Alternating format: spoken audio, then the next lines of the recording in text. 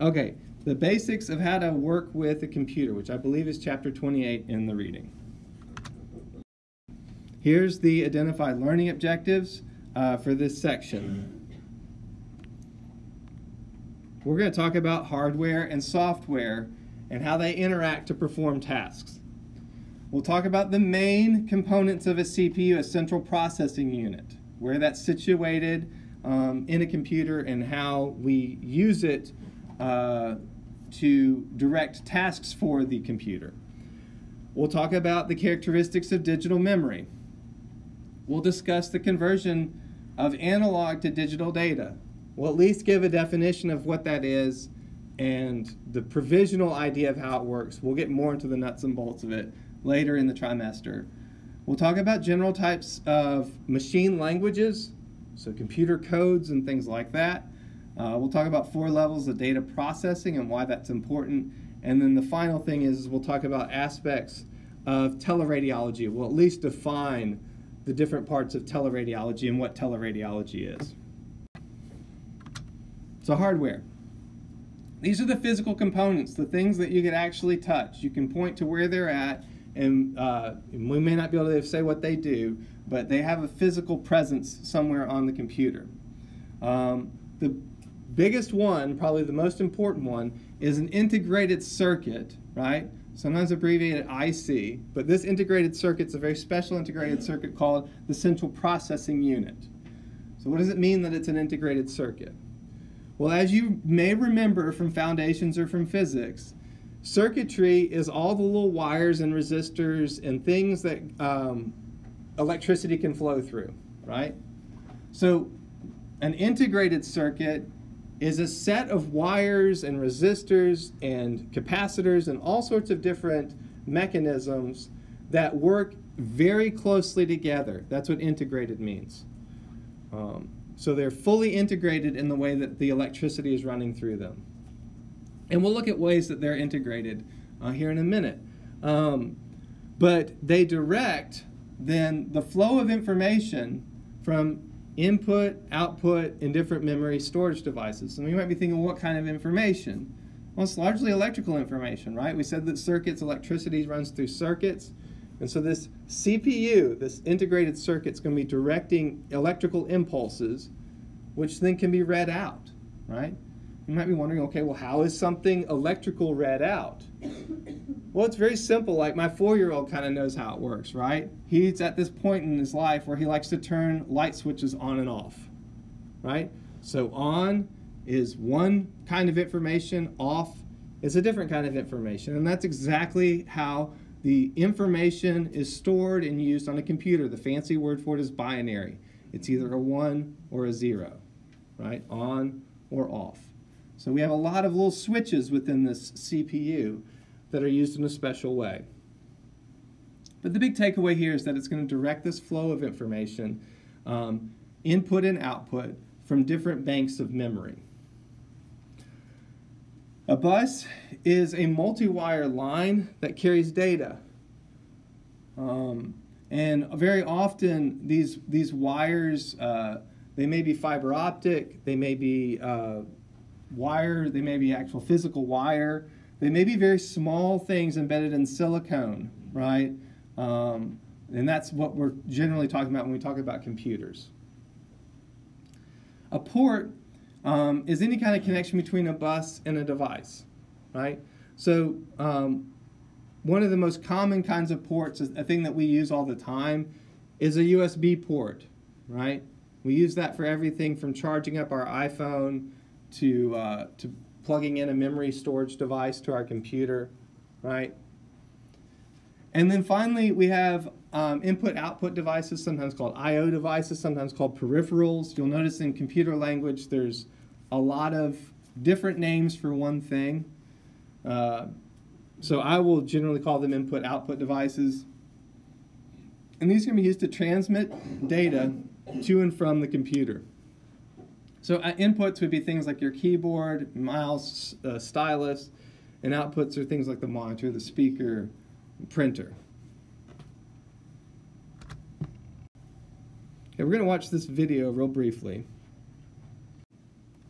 So he's using everyday objects from the kitchen to make what he's calling robots, right? Now, are they technically robots? No, they look kind of like robots, right? So a robot technically is able to emulate some of the actions of a human being, right? And largely the way that we think about robots now have to do with artificial intelligence, we'll talk about in a minute. But he calls them robot recipes, and if anyone feels overwhelmed by computers or by a class on digital imaging, recipes are a really safe place to start, right? Because everything that a computer does is following some form of recipe, right? So we'll talk about what that looks like now. What we're talking about when we talk about these recipes that computers follow is an algorithm, right? So very similar to baking a cake, right? There's a specific set of commands that I will follow, and they're very specific, like how much sugar I need to add, how many eggs, at what temperature does it need to be cooked, and for how long. And then there's also an end point. There's a point where the recipe stops and the cake is baked. The cake is finished, right? The same is true for an algorithm. It has a start point. It has some very specific ingredients that it needs. It also has very specific instructions it needs to follow, and then it has a stop point, right? If it doesn't have that stop point, it's technically not a recipe or an algorithm, right? So it needs all of those components. Other things that we might call it are machine languages or components when we're talking about software. But like I mentioned, algorithms, instructions for a task. Well, then what is a computer program? It's just a set of interrelated algorithms. So just like a CPU in the hardware side is integrated circuits, a program on the software side is just integrated algorithms, right? Then there's subroutines. These are algorithms that are written and stored once but accessed from multiple points. And that's a key part of how different machine languages work. They're accessing different stored algorithms, different subroutines. And so they call them subroutine libraries that a given code can call up. If you're curious, like, what's an example of that? Well, HTML is a machine language, right? It's a form of code. And anytime you click on a link, right, it's accessing a library of information that tells us what should happen when someone clicks on a link, right? So it doesn't have to repeat that. Every time I write a link, I don't have to do some complicated code to explain how linking works. No, I just access the library, and the complicated code is stored there. And so every time I click on a link, it doesn't matter which link, which one of the trillions of links are out there, they all access that same point. Artificial intelligence, sometimes called machine learning or deep learning, is largely what I think about when I think about robots at this point. But these are complex logic and decision-making algorithms. So logic is a key part of how computers work, right?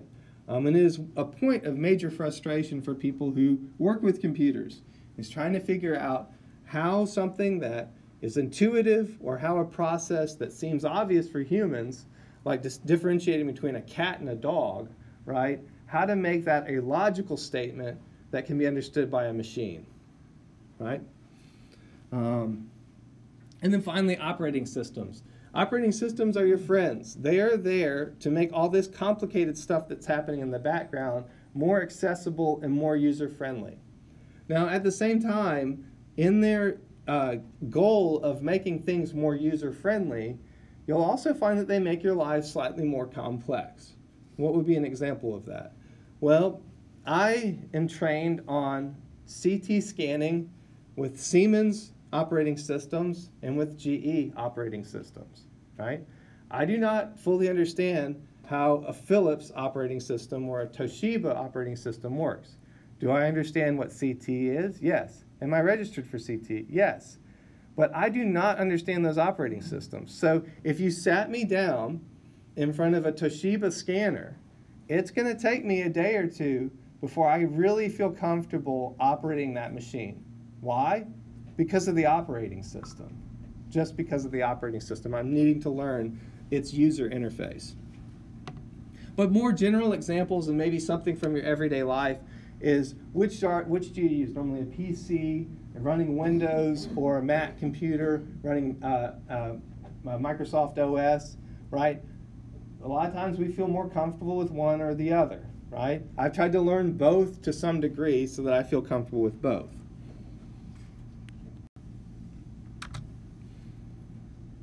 All right, we're going to watch this video real quick. That is a common application point, and so to unpack where that might be helpful for us in the hospital, one of the things that the documentary goes on to talk about is algorithms for kidney donor programs, right? Where we have to transport a kidney from one patient to another patient, right, across an area in a very small window of time, right? And sometimes we've got not just one patient, but 2 or 3 patients or 4 who need the kidney. And so there's a massive web of swapping that has to occur. And so that's a common place where algorithms are employed very consistently to make sure that we're able to do those surgeries. But we use them quite a bit, and it's one of the reasons why corporations roll out things like electronic medical record systems, is they're looking at what are the processes for how we bring patients back, what are our exam times, what are ways to be more efficient in the way that we're working. So they have applications, like he's saying, not just within the computer world, but also within everyday life. But let's look a little bit more closely at how these different parts work, and you'll notice there's a learning objective that looks specifically at the CPU. So the central processing unit manipulates data and tells the computer how to carry out software instructions, right? It's divided into 2 basic components. There's a control unit that directs the flow of data from memory to a logic unit, and then there's this arithmetic or logic unit that performs all the calculation and logic functions that are vital to how the programs work. So both operate on data stored in primary memory, right? So not within the hard drive or within a USB stick. They're both working on data that's stored right there in the RAM or the access memory points that are on the motherboard. So we'll look at what that looks like in just a sec. Here's the anatomy of a basic computer. And these are the things that we need to understand about it. That it has some form of power, right? It has a power supply, an electrical power supply.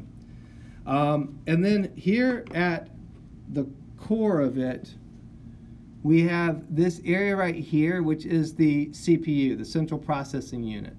It's attached to this larger piece of circuitry here called the motherboard. So that big piece of circuitry there we'll call the motherboard. And you'll notice it's very close to these memory slots, the RAM. Because we said that the way that the CPU works is it's accessing things from memory, from that random access memory, and applying logic functions to it. So that's why they're situated so closely together. And then, of course, we have areas for expansion and things like that. If you understand those parts of the motherboard, you're good to go. So it has a CPU, it has RAM, and it has expansion slots, right? There's also, separate from that motherboard, a hard drive. And we can think about this as basically external memory. Even though it's there within the computer case, as you were, it is external to the CPU, it's external to the motherboard, and so it functions differently from the RAM. You'll also notice one of the things just worth noticing right here is a fan, right? These things do produce quite a bit of heat, and heat actually impedes their processing. So if who here has ever been in the PACS storage suite or the PACS network area? No one. If you ever have a chance to go in there, it's quite interesting. It is hands down one of the coldest rooms in the hospital, right? The reason it's cold is because all of those servers are producing a tremendous amount of heat, and heat impedes the way that the integrated circuits are working. So they want them cold. They're going to work better. All right, we are going to watch this video on how a CPU works. And Okay. So, memory, as we can imagine at this point, is pretty important stuff. Internal memory is that RAM, right? It resides within the processor, and it's labeled for the CPU, right? Primary memory is those things that are necessary for the computer to function, right? So an example of that would be like the bootstrap program that's there when you first turn a computer on. It's going through instructions and addresses within the primary memory, right? Secondary memory is stuff that's essential to a program but not to the computer. So there's some free spots within the computer's RAM for that kind of instruction, right? So that when I start, for example, Microsoft Word, that program is going to send a set of instructions to RAM, right, that as I'm using that program, it can access more readily, right? Now, you may be wondering, where is that important, right? Well, has anyone ever been using their phone or their computer and it starts to go really, really slow, right?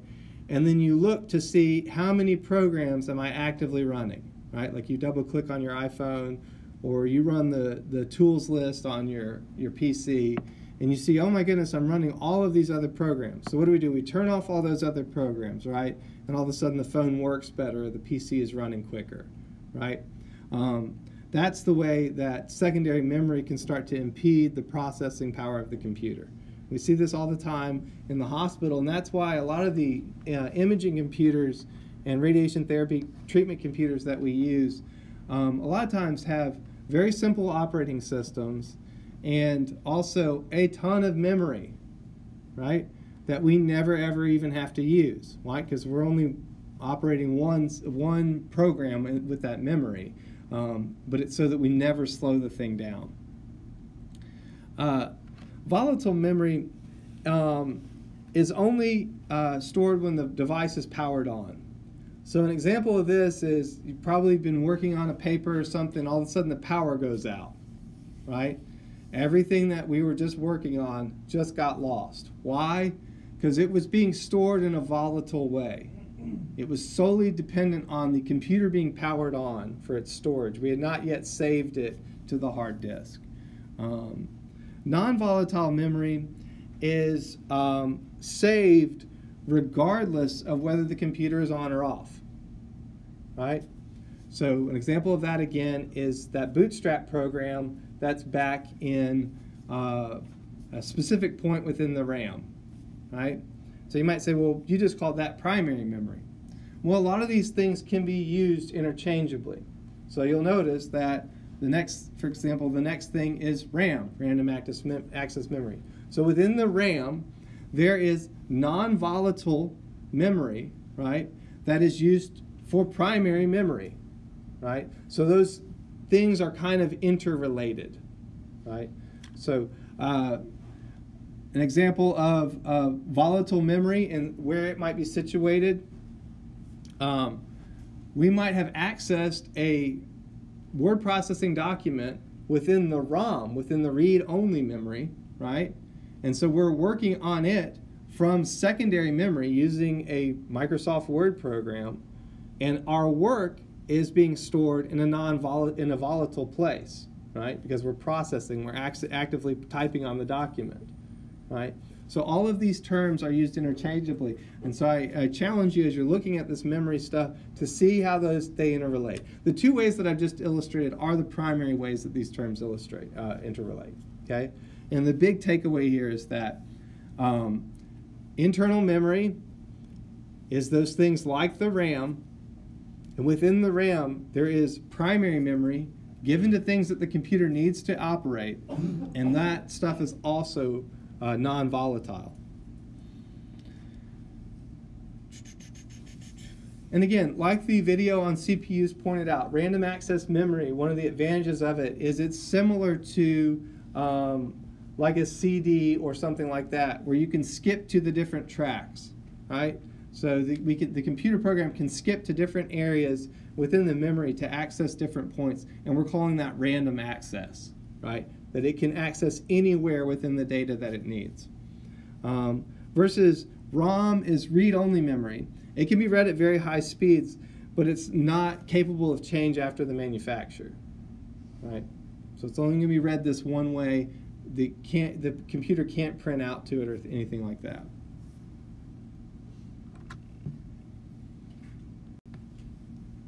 Okay, secondary storage devices.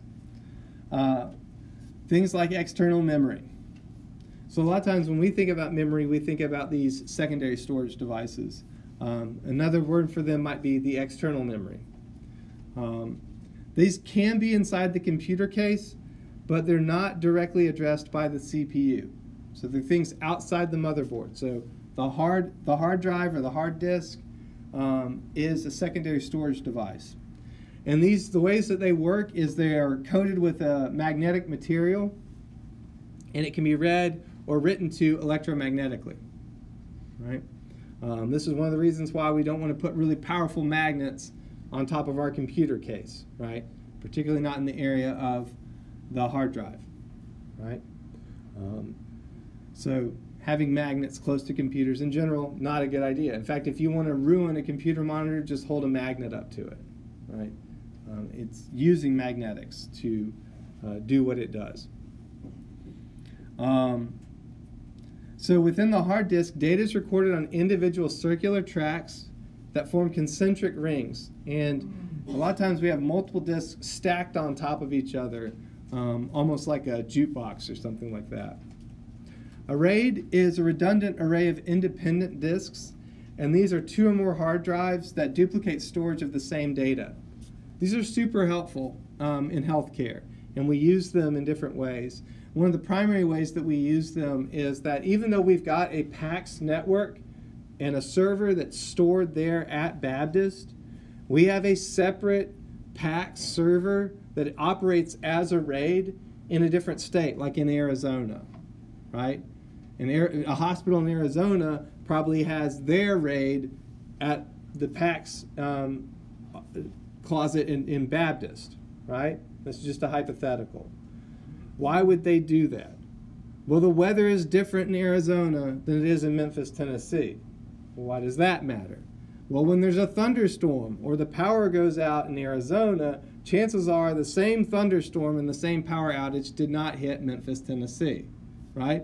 So even though the power is out in Arizona, we can still access our data from our connection to the hospital in Tennessee, right? So we do this as a way to back up our information because the information drives so much of what we do. So that's why we have these redundancies, these built-in places where data is duplicated. We still use magnetic tape, and one of the most common places for magnetic tape is MRI and CT. They use tape drives a lot of times to store previous exams. There's requirements for storing the raw data of exams, and so a lot of times they'll have a magnetic tape library where the raw data for the exam is stored. We don't generally store that raw data to PACS because it's just too big. We might use CD and DVD. That's yet another form of external storage devices. And then flash memory is probably the most common one that we use on a day-to-day basis. You'll notice not included here is the cloud drive. Because frankly, I don't think anyone except for like maybe 5 people in this world understand how the cloud works, right? I will not claim to know how the cloud works. And you'll notice within hospitals, we don't use the cloud, right? Because there's still all sorts of security questions around how the cloud works, who actually understands how the cloud works, and how would it be potentially a threat. All right, switching gears just a little bit to talk about the different types of data that we are working with as X-ray techs. Analog versus digital is the way that we need to think about this. Analog data works on a continuous scale, right?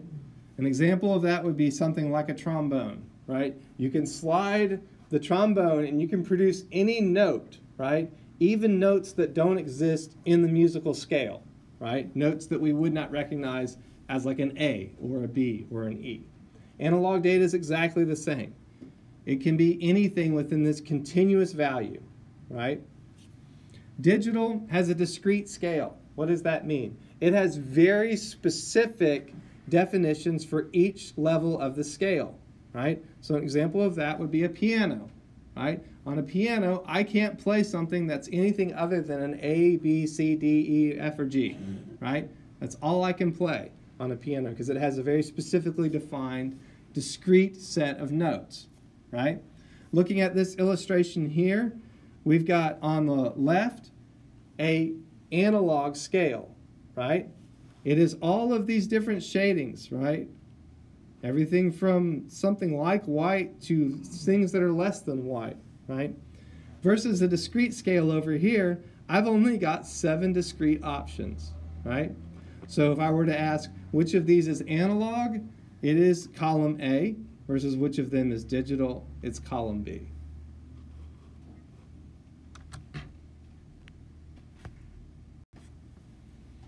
So we need a device to convert between these two things.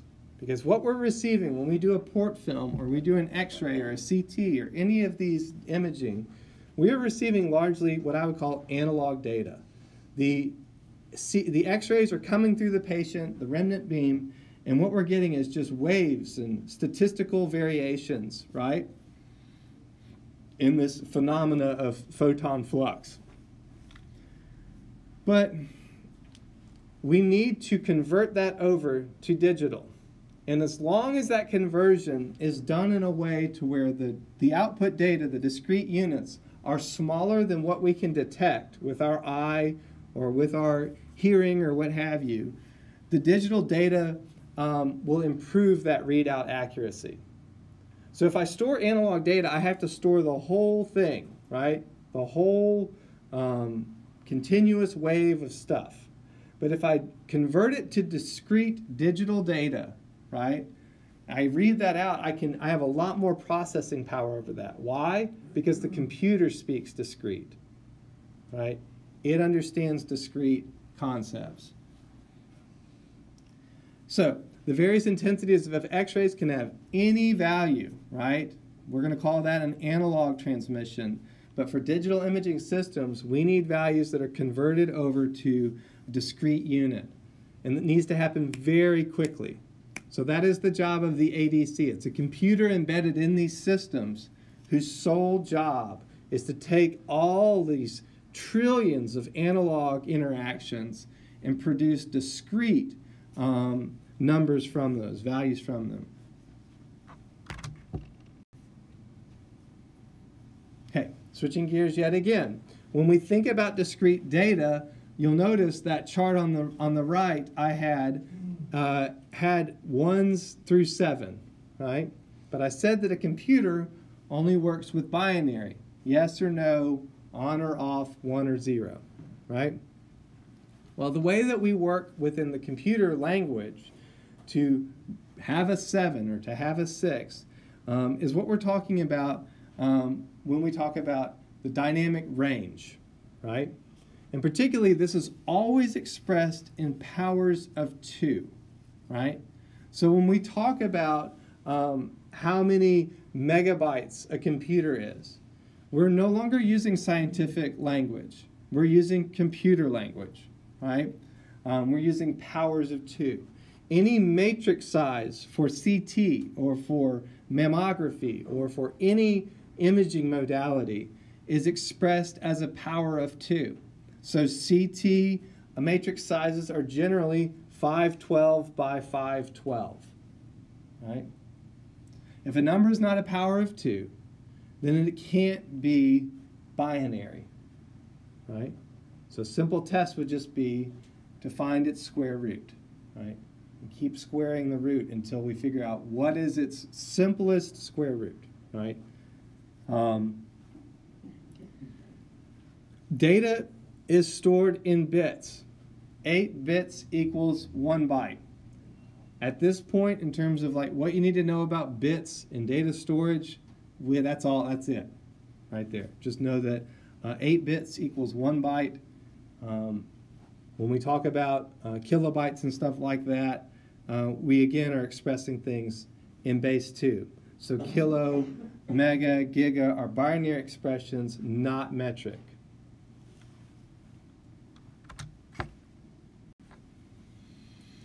Machine languages are going to be those instructions that the computer follows as a way to enrich its binary understanding, right? They are used on all computers, right, at some level. Some of them are very simple. So all of these languages can be reduced down to binary at some point, just like what we were seeing in that video of the CPU.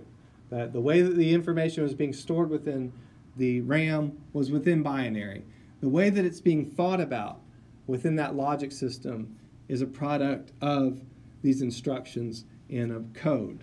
So examples of this are things like BASIC, C++, Java. These are machine languages. Compilers are then used to translate those instructions to the source code, which is what is processed by the CPU. So these languages are calls to different compiler libraries, right? And those libraries are then what are fed into the CPU. So any application has to be written in a specific language or a specific code, and then the computer has to use that code to understand what the program's telling it. And it uses those to carry out specific tasks. Then any file, as you know, that's generated within that language or by that program has to be accessed again by that program. We can't use a separate program or a separate set of languages to understand that file, right? We run into these kinds of problems all the time. Okay, the textbook defines 4 different methods of processing, and this will be important for us as we think about ways to apply what we're learning to the clinical setting, as well as thinking about how actual images are produced, because the 4 different methods of processing are used to produce every single image that we have ever made, right? The first is online processing. And this is processed immediately after command. So anytime I dial in, I'm going to do a PA chest x-ray and I punch that into the control console, that is an online processing. It's saying, okay, I'm on, he wants to do a PA chest x-ray. Batch processing is what's occurring when I actually hit the expose button and the x-rays are passing through the patient and spewing out all this analog data, right?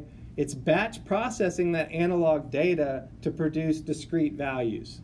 So the analog to digital converter is doing batch processing.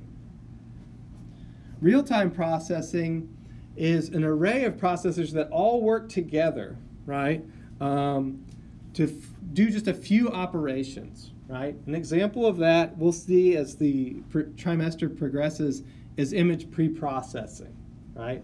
So once we've got the digital data, the computer then has to real-time process it to produce a picture. And then finally, time sharing is what we're doing with PACS. It's anytime that we have a large central computer that's servicing numerous other computers, right? So the PACS server does time sharing.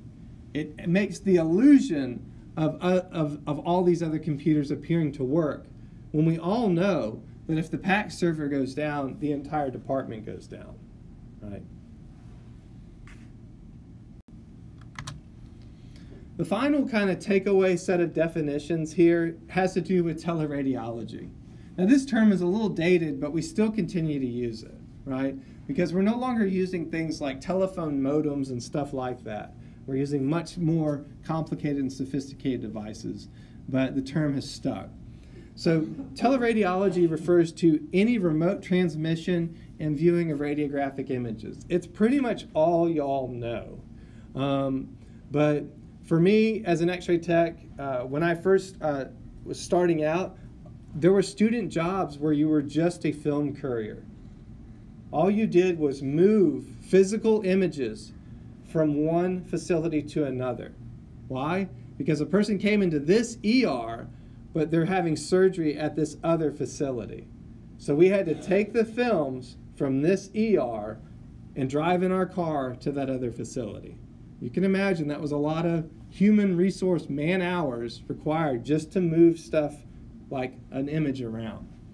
So teleradiology is that remote transmission and viewing of radiographic images. The way that this is accomplished is through networking, right? And the first kind of network that we use is a LAN. This is just a local access network. So the college, for example, has a LAN. The things like access to the library, access to Moodle should work a little bit better here at the school. Why? Because I'm actually on the local area network. So this is generally something within a single building or business or geographic location. A WAN is a wide area network, and it's a network that extends to other businesses or locations. Most of what we do with PACS is a WAN, right? A wide area network. There's ways to access it from outside of the business. Another example of this is the internet, kinda, right? It's now a misnomer to talk about the internet. The reality is there's probably 4 different internets at this point. China has an internet that looks very different from ours, and they have controls over their internet that work very different from ours. America has a different internet from the way Europe's internet works, right? And so there's all these different kinds of internets and different accesses, controlled again by a wide area network. PACS is that picture archiving and communication system that we've become so familiar with. I have it indicated here that it's a LAN that stores and shares radiographic images. It's probably a typo. I would call it a WAN, right? I'll fix that.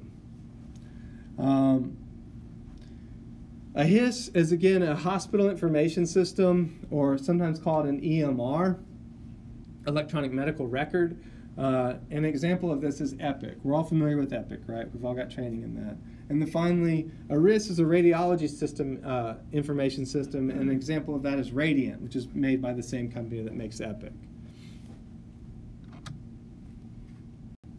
All right, I do want to share one last video with y'all.